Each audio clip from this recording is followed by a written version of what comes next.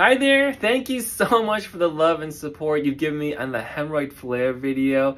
I'm doing okay, I'm gonna make it through. The fissures, they open up every once in a while, but thank you so much, I appreciate that. I do want to address some questions like, Dr. Chung, you take stool softeners. Dr. Chung, you had hemorrhoid banding done. Why don't you get surgery done? Why are you screwing up? Well, let me tell you, I'm human, and I like to eat and enjoy life, and sometimes life is not perfect, right? Other thing is, hemorrhoids are natural structures. You cannot live without your hemorrhoids. So the lesson here is maintain them, be nice to them so that your flares can be smaller and you can recover faster and not get the huge hemorrhoids that you may see on the Google images. Thanks so much for your support. Bye-bye.